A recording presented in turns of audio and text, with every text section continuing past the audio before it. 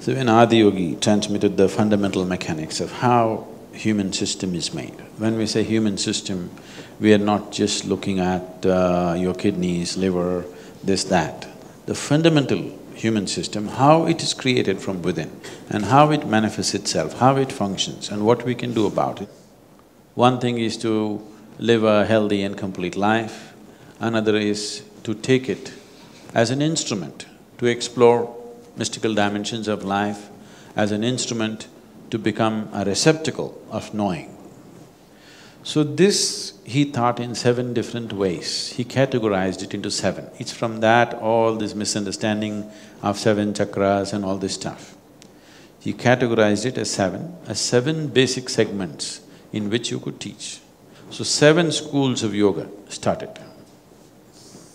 But as days went by or years went by or centuries and millennia went by, people started specializing.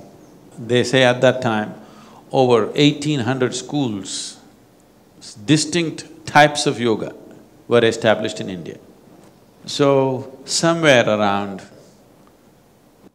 3200 years ago, Patanjali Maharishi came.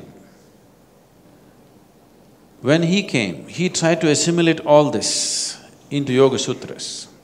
So he assimilated these 1800 different types of yogas into little over 200 Yoga Sutras and made it into Ashtanga Yoga, that is 8 limbs of yoga. Everything falls into these 8 limbs. So from then on, he was considered as the father of modern yoga.